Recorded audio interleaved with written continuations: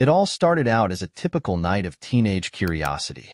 My friends and I, a group of adventurous souls craving a thrill, decided to delve into the depths of the dark web. We'd heard the rumors, the whispered tales of forbidden knowledge and hidden treasures lurking in the digital shadows. Armed with nothing but our laptops and a sense of invincibility, we set out on our exploration. The dark web was a labyrinth of secrecy and intrigue, a realm where anonymity reigned supreme and the forbidden fruits of the internet lay ripe for the taking. As we navigated through its murky depths, clicking on links and exploring hidden forums, we stumbled upon something that sent chills down our spines: a website featuring live-streamed snuff films. At first, it seemed like a sick joke, a twisted creation of some deranged mind seeking to shock and horrify unsuspecting visitors. But as we watched in horror, we realized the grim truth. The victims in these grotesque videos were people we knew. My heart pounded in my chest as I recognized familiar faces, friends and acquaintances whose lives were now reduced to mere commodities in this macabre marketplace of death. The shock and disbelief were palpable as we sat in stunned silence, grappling with the enormity of what we had stumbled upon. Questions swirled in my mind, each more horrifying than the last. Who was behind this heinous operation? How could such evil exist in the world, hiding in the shadows of the internet, preying on the unsuspecting and the innocent? And most chillingly of all, were we next? In that moment, the boundary between the digital realm and the real world blurred into nothingness. The darkness of the web had seeped into our lives, casting a shadow over everything we thought we knew. We were no longer mere spectators, but unwilling participants in a nightmare from which there seemed to be no escape. As we closed our laptops and stumbled out into the cold light of day, the weight of what we had witnessed hung heavy in the air. The innocence of our teenage curiosity had been shattered, replaced by a chilling awareness of the darkness that lurked just beneath the surface of our digital existence. From that day forward, the memory of those haunting images would linger in the darkest corners of my mind, a constant reminder of the fragility of life and the dangers that lurk in the shadows. And though we may have escaped with our lives, we would never truly be free from the horror of what we had seen on that fateful night in the depths of the dark web. It was a seemingly ordinary evening when I received a message that would turn my world upside down. As I logged onto the dark web, my heart raced with anticipation, craving the thrill of exploring its forbidden depths. Little did I know that I was about to encounter something far more sinister than I could have ever imagined. Amidst the labyrinth of encrypted messages and shadowy forums, I received a private message from a user whose username was nothing but a string of random characters. Intrigued, I opened the message, expecting nothing more than the usual fare of illicit offers and shady dealings that populated the dark web. But what I found was far more chilling. The message was brief, yet its contents sent shivers down my spine. The sender claimed to know my deepest secrets, the ones I had buried deep within the recesses of my mind, never daring to speak of them aloud. As I read the words on the screen, I felt a cold sweat break out on my skin, my breath catching in my throat. The stranger's demands were clear: do as he says, or risk having my darkest secrets exposed to the world. Panic surged through me as I realized the gravity of the situation. How could this person know about the things I had kept hidden from even my closest friends and family?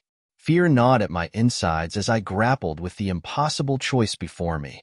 On one hand, I could comply with the stranger's demands, sacrificing my autonomy and dignity in exchange for the safety of my secrets. On the other hand, I could defy him, risking everything I held dear in a futile attempt to reclaim control of my life. As the hours stretched into days, I found myself consumed by paranoia and dread. Every shadow seemed to hold a hidden threat, every passing stranger a potential informant. Sleep became elusive, my mind plagued by visions of my darkest secrets laid bare for all to see. In the end, I made my choice, not out of courage or conviction, but out of sheer desperation. I complied with the stranger's demands, sacrificing my freedom in a bid to protect the fragile facade of normalcy I had painstakingly constructed. But even as I acquiesced to his demands, a sense of unease lingered in the depths of my soul. The stranger's hold over me was unshakable, his presence a constant reminder of the darkness that lurked just beyond the edges of my reality. And so I continue to navigate the treacherous waters of the dark web, haunted by the specter of the mysterious stranger who knows my deepest secrets. Welcome to real life, where everything seems intriguing until you actually encounter it. This piece of wisdom was imparted to me in a chat room when I innocently asked, "So, what all do you do?" Little did I expect the responses that followed, ranging from casual discussions about awaiting an Arsenal match to more unnerving revelations. The truth is, if you actively seek out the dark corners of the internet, you'll inevitably find them. Personally, I spent hours trying to navigate through the labyrinth of links, driven by curiosity but ultimately feeling like a novice in this clandestine world. The dark web is a paradoxical realm. It hosts the mundane, like basic pornography akin to what you'd find on the clearnet, but it also harbors the grotesque, the vile and disturbing content that other answers have likely already mentioned. Drug dealers, hitmen, or at least individuals posing as such, and other nefarious entities lurk in its shadows, existing alongside more innocuous discussions and exchanges. What struck me most was the casual manner in which these topics were discussed. References to unthinkable acts, like the availability of videos featuring children as young as 3 for viewing, were disturbingly nonchalant. It sent shivers down my spine, reminding me of the darkness that permeates this digital underworld. Despite rumors of fabled red rooms, where atrocities are purportedly live-streamed, I found my exploration to be rather dull. A fellow chatter named Ultra Hentai Experience debunked the existence of genuine red rooms, if they exist at all. It left me pondering the veracity of the tales that circulate about the dark web. Curiosity led me to attempt accessing some of the infamous sick sites, if only to satisfy my morbid fascination. Yet, to my surprise, and perhaps relief, many of these sites were behind paywalls. They demanded payment in bitcoins and other cryptocurrencies, raising questions about the individuals willing to fund such depravity. Are there truly people who pay to witness such abhorrent acts? In the end, my foray into the dark web proved to be anticlimactic. It was a sobering experience, highlighting the banality of evil that lurks in the digital shadows. Perhaps for the average individual, uninterested in and repulsed by the notion of viewing snuff films or animal abuse videos, the dark web holds little allure beyond its cloak of anonymity. Yet, amidst the darkness, there was one aspect I found strangely appealing: the anonymity it afforded. It was exhilarating to navigate this forbidden realm, feeling like an intruder in a restricted area. Ironically, my chosen username in the chat room was Veteran of the Game, a title I quickly realized I had no desire to claim. As quickly as I had ventured into the depths of the dark web, I retreated. I uninstalled the apps, Orbit and Orfox, from my device, resolving never to return. The allure of anonymity was outweighed by the moral and psychological toll of what I had witnessed. I have a chat room on the dark web where people accuse me of committing heinous acts against humanity since my childhood, inflicting pain on others, whether they are humans or animals. But I enjoy it immensely, especially when I see them covered in blood. It gives me goosebumps. In one of my chat sessions, I removed the skin of a dog while it was still alive, and my chat room was flooded with messages. People were thrilled by what I did to the dog, and they even sent me money. For me, inflicting pain is not just a pastime. It's a source of unparalleled pleasure. There is a sickening thrill that courses through my veins when I see my victims writhing in agony, their screams music to my ears. And when their blood paints the canvas of my depravity, I feel alive in a way that nothing else can match. One night, as the darkness enveloped my surroundings, I decided to invite my girlfriend into my twisted world. Despite her initial reluctance, I could sense her curiosity growing with each step we took towards my apartment. And as we crossed the threshold into my lair of darkness, I knew that she was mine to command. With calculated precision, I set the stage for our evening together. Soft music, flickering candles, the perfect facade of domestic bliss. And as the night wore on, I watched with sadistic satisfaction as my girlfriend's defenses crumbled, her innocence melting away in the face of my sinister charm. But my plans were far from over. With a devilish grin, I slipped a sedative into her drink, ensuring that she would be powerless to resist my desires. And as she drifted into unconsciousness, I paraded her before my chat room, reveling in the twisted adoration of my followers. With each passing moment, my lust for blood grew stronger, until I could resist its call no longer. With a savage hunger burning in my veins, I sank my teeth into her soft, crimson lips, savoring the metallic tang of her flesh. But as she awoke to the nightmare unfolding around her, I could see the fear and confusion in her eyes. She was trapped, ensnared in a web of darkness from which there was no escape. And as her cries echoed through the night, I knew that I had finally found my true calling, to revel in the suffering of others, no matter the cost. And with each bite, each scream, each drop of blood spilled, the coffers of my twisted empire overflowed, a testament to the depths of depravity that lay within me. For in the dark recesses of my soul, I am nothing more than a monster, hungry for the taste of human flesh and the sweet sound of agony. It was an ordinary evening, much like any other. As I sat in the dim glow of my computer screen, I found myself diving into the depths of my files, sorting through the clutter of digital detritus. Amidst the chaos, I stumbled upon a hidden folder, its name a meaningless jumble of characters. Intrigued by this discovery, I opened it to find a series of encrypted messages staring back at me. Each line seemed to whisper secrets, urging me to unravel their mysteries. Despite the creeping unease that settled in the pit of my stomach, I couldn't tear myself away. It was as if I had stumbled upon something beyond my comprehension, something dark and foreboding. Days turned into nights as I became consumed by the challenge before me. Each encrypted message was like a puzzle waiting to be solved, a tantalizing glimpse into a world shrouded in shadows. With every line of code deciphered, the reality of what I had uncovered became clearer. A deadly game, orchestrated by unknown entities lurking in the depths of the dark web. Fear mingled with fascination as I delved deeper into the abyss. Each decrypted message unveiled a new layer of the puzzle, each more chilling than the last. I was drawn further into the twisted web, unable to resist the siren call of the unknown. But as the stakes grew higher, so did my determination. I couldn't stand idly by and watch as innocent lives hung in the balance. Armed with nothing but my wits and a burning sense of purpose, I navigated the treacherous waters of the dark web, each step bringing me closer to the truth. It was a dangerous game of cat and mouse, with every move fraught with peril. But I refused to back down, driven by a sense of responsibility to those who had unwittingly become pawns in this deadly game. With each new revelation, I edged closer to the heart of the darkness, determined to confront the monsters lurking within. As I finally came face to face with the masterminds behind the game, a chill ran down my spine. These were not just shadowy figures hiding behind computer screens.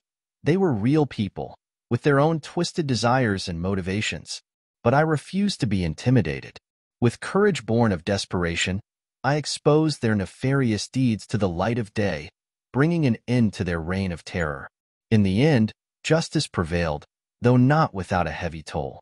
As I closed the file for the last time, a sense of relief washed over me. The darkness of the dark web had left its mark on me, but it had also shown me the strength that lay within myself. No longer bound by fear, I emerged from the shadows a changed person, determined to use my newfound knowledge for good.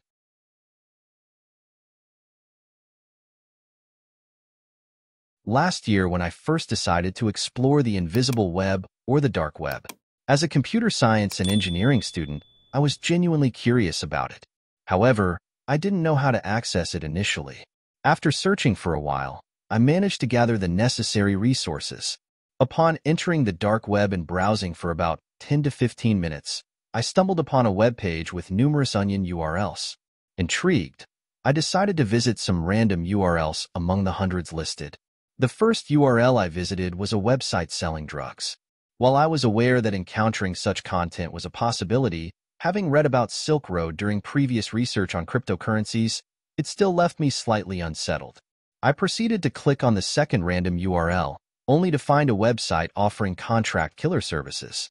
Detailed profiles of various killers, including their code names, skills, success rates, and hiring costs, were listed.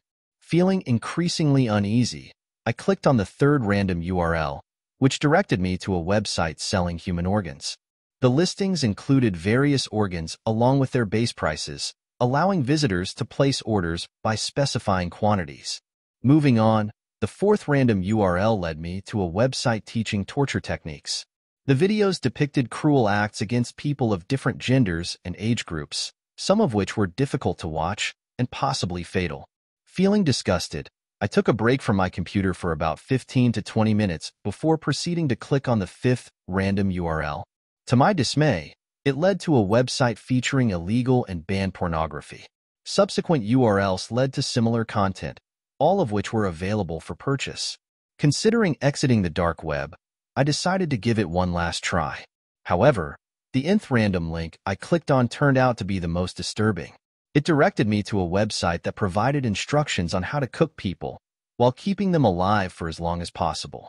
The procedures varied based on geographical location, age, gender, and build, with accompanying videos that were too grotesque to watch. Feeling traumatized, I immediately quit the dark web. Though I've accessed it many times since then for research purposes and out of curiosity, that experience remains the most disturbing one.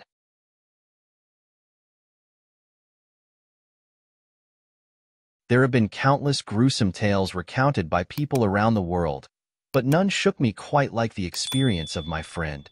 It was a chilling night when he decided to delve into the depths of the dark web, driven by curiosity and a sense of adventure. Little did he know that this decision would lead to a harrowing encounter that would haunt him for years to come. As he navigated through the shadowy corners of the internet, he stumbled upon a banner that caught his eye with its cryptic message, "Watch for Bitcoins."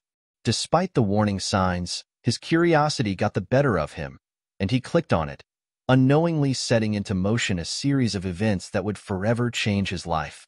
To his horror, the click revealed a live stream featuring four masked men, their identities obscured by ski masks. The sight sent shivers down his spine, but the true terror came when he realized that his own webcam was activated, broadcasting his unsuspecting face to these sinister individuals. A wave of panic washed over him as one of the masked figures described his features in chilling detail, confirming his worst fears. For what felt like an eternity, silence hung heavy in the air, both parties frozen in a macabre standoff. Then, with a cold and calculated tone, the men on the screen delivered a bone-chilling ultimatum. They had obtained his IP address and would be arriving at his doorstep in 30 minutes. The dread that consumed him was palpable as he awaited his presumed fate, the ticking of the clock echoing in his ears like a death knell. 30 agonizing minutes passed, each second feeling like an eternity, but no intruders materialized at his door. In fact, the night remained eerily silent, devoid of any signs of impending danger. As the hours dragged on with no further developments, the tension began to dissipate, replaced by a lingering sense of disbelief and unease. Had it all been an elaborate hoax, a twisted prank designed to instill fear in unsuspecting victims? Or had he narrowly escaped a fate too terrifying to contemplate? Though the immediate threat had seemingly passed, the psychological scars of that night ran deep, casting a shadow of fear and paranoia that would linger for years to come. My friend, once fearless and adventurous, now found himself haunted by the specter of his brush with the dark web, forever changed by an experience he could never forget.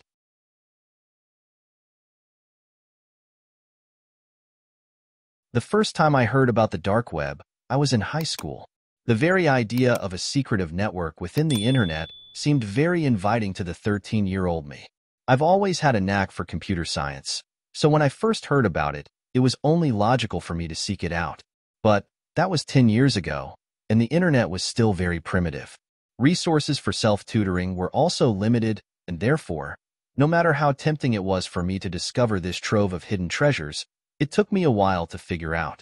I remember the first time I went online on TOR, almost giddy from excitement of exploring the unknown. I navigated to the hidden wiki page with its extensive link catalog. I visited some online gun and drug stores and called it a day. Exciting, but nothing out of the ordinary. But things got messy the next time I opened TOR. I came upon an anonymous chat site that anyone could use by signing up. The guys there seemed really nice. I told them I was new to the whole TOR thing, and they took their time to explain to me the basics and how everything worked around the network. "Take it easy," one of them typed back. "So, what are you looking for?" "I've been hearing stories about the dark web, so I came to check out what the deal was, but it's all pretty mellow," I responded. I guess I was expecting some surprises, but drugs and guns are all that's here. I had given my honest opinion. "You're a nice chap. If you like surprises, follow this link," he then typed, and he signed out. The link took me to a private forum, sort of like Reddit, but more basic. The first thread was an extensive discussion on how to make cocaine from locally available substances. It also talked about different other unconventional types of highs, like injecting oneself with a mixture of chloroxylenol, Dettol, and ground sugar. A user reported that the high was so potent, 12 hours later he was still reeling. Another thread discussed the best ways to have sex with your pets. As gross as it was, the users also posted links to porn sites that had human-animal sex. I had been looking around for a couple of hours when I came across an innocuous-looking link sitting quietly at the comments section, with the subject line in SFW. At this point, I had already seen a woman have sex with a horse, so there wasn't really much that could surprise me. Or, so I thought. The link took me to a video feed of a girl sitting in a chair with a countdown clock running at 11 minutes to 0. The girl looked sleepy, possibly drugged, as she looked right at the camera, eyes half open. I had no idea what was going on. The website was minimalist, just a comment bar, and no other frills. I tried typing something, but the website told me that I was a guest, and to leave a comment I had to sign up and pay about $50. 5 minutes to 0. A man entered the room and started hustling furniture around. The comments section suddenly fired up. There were about 50 other users signed in, and they were all leaving obscene comments. The man came near the monitor, seemed to read something from it, smirked, and went back. It suddenly dawned on me that perhaps this was a live feed. As the countdown clock counted down to 0, Beethoven's Ode to Joy began to play in the background. The man came back on screen, this time with a Swiss Army knife. The comments section, in the meantime, was bustling with perverse comments. "Tear her shirt down," somebody wrote, and in a moment, I saw the man slash through the girl's shirt, making her partially topless. "Spit down her throat," someone else wrote, and the man did it. Suddenly, the quantum of the incident dawned on me. There was this girl who was being tortured live for the viewing pleasure of a bunch of sick human beings. I almost felt like throwing up. "Hit her ribs with the bat," was the next request. I watched in horror as the man pulled out a baseball bat from underneath the table, swinging it for her right chest and toppling her over by sheer force of the hit. The girl howled in pain as the commentators typed in their "ha-ha" and "loved it" once more. "She's got a perfect nose. Let's break it," somebody typed in. "Hey, what happened to waterboarding her?" typed another. A chill ran through my spine. Somewhere, there was this girl, locked away in a dungeon, possibly abducted from her family, to be tortured on a live stream and ultimately be killed at the end of the show. I closed all connections, my hands still trembling, as I proceeded to shut down my PC and take a walk to get some fresh air. It remains to be one of my most unpleasant memories. I can still hear her scream in my head as I type this sentence. I still have TOR on my computer, but do not use the service anymore. I just figured I was happy without it. I happened to browse the deep web. This time I started with the deep web search engine Not Evil. Kinda regular stuff I do. However, this time I noticed a button on the engine page, which was of some sort of a game. When the page opened, it was actually a place for people to chat, anonymously. There I happened to find a link which the person who posted said was of a deep web directory. Yeah, it wasn't fake, and the website opened. It had links to quite a lot of useful sites like fake temporary email sites and Bitcoin mining sites, etc. Then there was a filter kind of thing which had a checkbox written, "Show immoral content." For the sake of exploration, I clicked it, and it turned out as I had expected, porn and even child porn site links.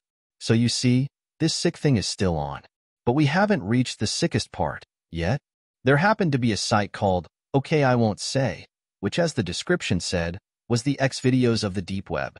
I clicked on it, and Viola, I lose my sleep for 2 days, as of now. What I see is horrible, horrific, terrible. Series of video thumbnails of horrific, terrifying images. The shock I received set my heart racing.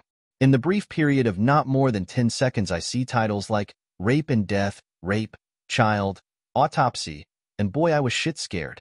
The images that flashed on my laptop screen made me think, how sick can people be to engage in such nonsense and then film it? I couldn't dare to scroll beyond and ran the fuck off by directly closing my Tor browser window. To this end, I am not going to reveal the name of the website due to ethical reasons. I meagerly share my experiences, and I thank you readers for patiently reading them. None of my answers are so highly upvoted as this one. I never had a proper reason to go on the dark web. It all started when I stumbled upon mentions of this mysterious realm while playing a video game. Intrigued by the notion of a hidden corner of the internet, I devoted part of my curiosity to exploring what the dark web could offer. My journey through the dark web was a roller coaster of emotions and experiences. From troll sites to forums to disturbing hubs I'd rather forget, I delved deeper into the unknown, driven by a mixture of curiosity and adrenaline. There was a certain rush that came with clicking on those unfamiliar links, never knowing what awaited on the other side. At times, I questioned whether I had gone too far. The lines between curiosity and obsession blurred as I made acquaintances on the dark web, eager to unlock its secrets. But it was a recent discovery that truly shook me to the core: the preview pictures to what was rumored to be the worst snuff film ever made, attributed to the infamous Peter Scully. The grotesque images haunted my thoughts, leaving me unsettled and disturbed. Despite the horrors I encountered, I found myself drawn back to the dark web, unable to resist its allure. I became a regular in certain chat rooms, exchanging stories and experiences with fellow denizens of the dark. Inspired by what I found, I even began to create my own dark weblog, documenting my journey and sharing my own insights and discoveries. However, as my exploration of the dark web continued, I couldn't shake the feeling of unease that lingered in the back of my mind. The risks became increasingly apparent, from compromised safety and exposure to disturbing content, to the ever-present threat of accidentally alerting authorities. The allure of the dark web was undeniable, but so too were the dangers that lurked within its shadowy depths. In the end, I realized that the most obvious reasons for staying away from the dark web were also the most compelling. The risk of having my safety compromised, my personal information exposed, and my mental well-being shattered outweighed any thrill or curiosity I felt. As I closed the door on my dark web adventures, I couldn't help but feel a sense of relief and a lingering sense of dread for what I had seen and experienced.